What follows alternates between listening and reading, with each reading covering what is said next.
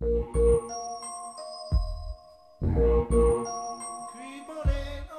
up, you guys? My name is Roberto, aka Mexican-Filipino, and today I'm gonna show y'all how to make Birria Lumpia. Let's get started. Alright, so here I got 6 pounds of beef chuck steak, about 10 California chili pods, about 4 pasilla-anchos, about a dozen chile de arbol, about 7 or 8 cloves of garlic, 1.5 white onion, 5 cloves, 2 tablespoons of Mexican cumin, and about 5 or 6 bay leaves, and a can of chipotle peppers in adobo sauce, and limes.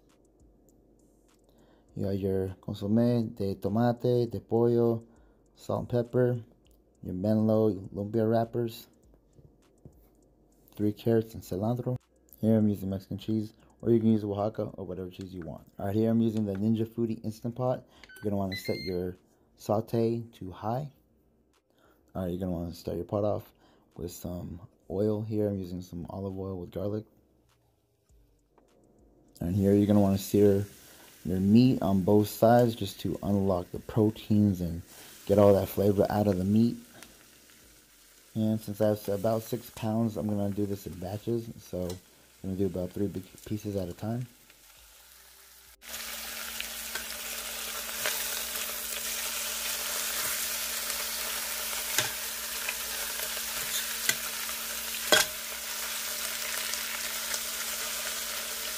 Alright, in the meantime, you're going to want to take all your chili pods, take off all the stems, take out all the seeds and devein them, as well as peel your carrots and cut your onion. This is going to be for the consomme. The stew part of this recipe, you're going to want to put all of these chili peppers and carrots into a saucepan with water. You're going to put it over high heat for about 20 minutes until you blend it.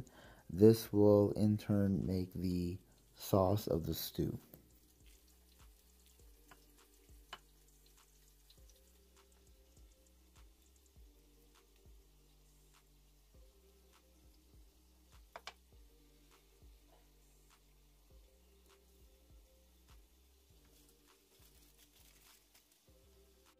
Alright, once you have all of your meat seared, you're going to want to put all the meat back in the pot, get water, and fill it up past the meat. Since we're using Instant Pot, you're going to want to put it no more than the max fill line.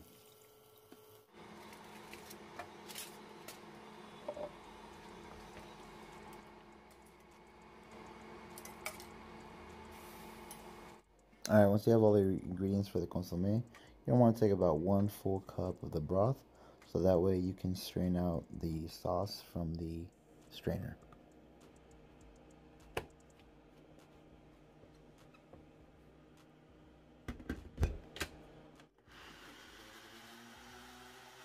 So blend everything up so I can make more room for the chipotle peppers, the garlic.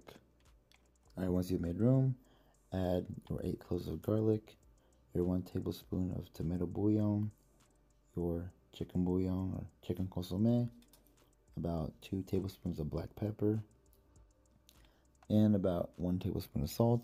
Again, remind yourself all the seasoning is for about 6 pounds of beef, so you want it to be flavorful but not too salty. Alright, once all the consomme is blended, you're going to do the tedious part. Put it into a strainer, take a spoon, and get out all the little seeds and the skin from the chili peppers. Alright, here you're going to want to take your Instant Pot, put it on saute or sear, and put it on high. Once the meat starts to boil, that's where you can add the rest of your red sauce. Up to the max line, right there. If you need to take out some of the broth, you can. You just put that in another saucepan. Set it to the side for the consomme.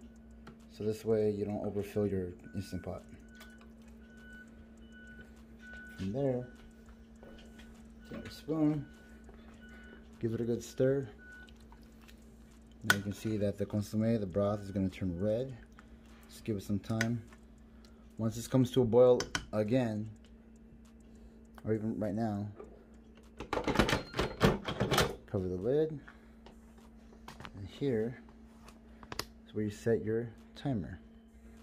Right here, you want to set your Ninja Foodie Instant Pot to pressure cook on high.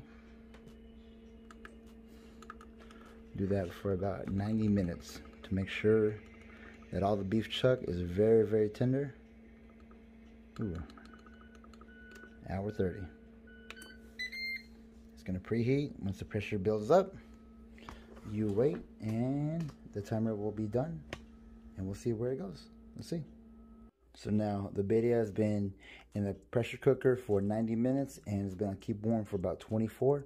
So we're gonna release the valve and let's see what we got.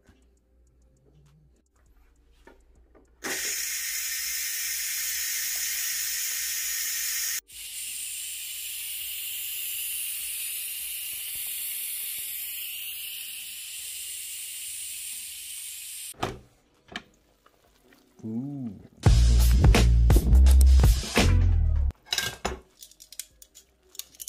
That was good. Oh, meat just falls apart. Perfect. Look at that.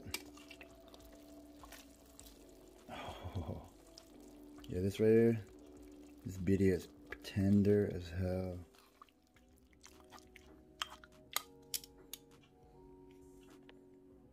Now, just to ensure that I shred all the beef, take 2 forks. Pull all the meat apart. Before we assemble the lumpia, this Chinese brand, Menlo, these wrappers, my mom has been using them since I was a kid, so we're gonna go with that, alright?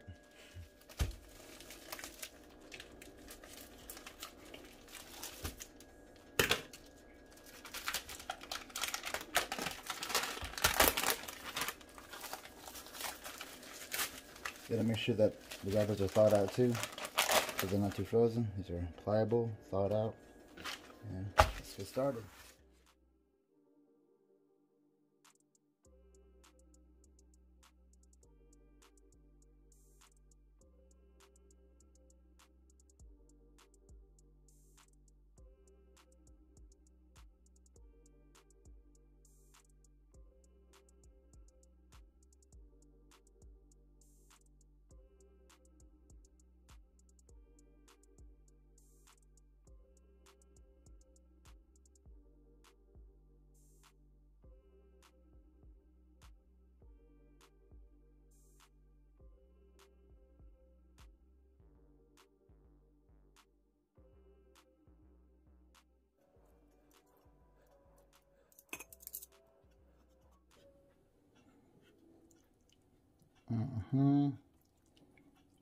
Sometimes you wonder where you get these rolling skills from. Back in the day. If you know, you know. Whatever that means.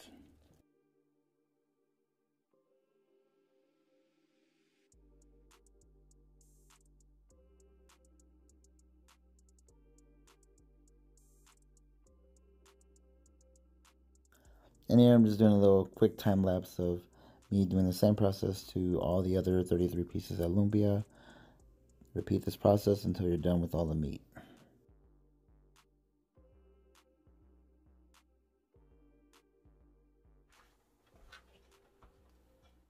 I here preheated my cast iron skillet over medium high heat. Tested the frying oil with a lumpia. Once it starts to sizzle, then you know you're ready. Here I'm doing about 4 at a time for each batch. And you're going to want to check each lumpia about every 2 minutes and check underneath. Ensure that both sides are cooked evenly. Check the other side. It's golden brown.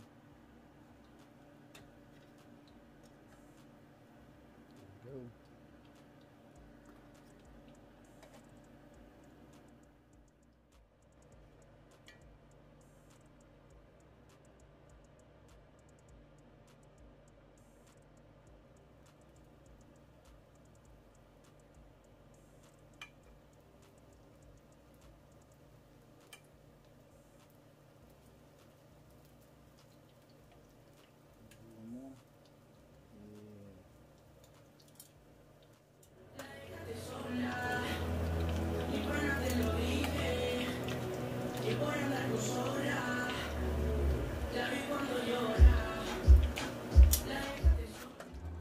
And here, once the lumpias are about finished up, you're going to take a bowl of your consomme and chop up some cilantro and white onion to put in as a topping to give it some good flavor.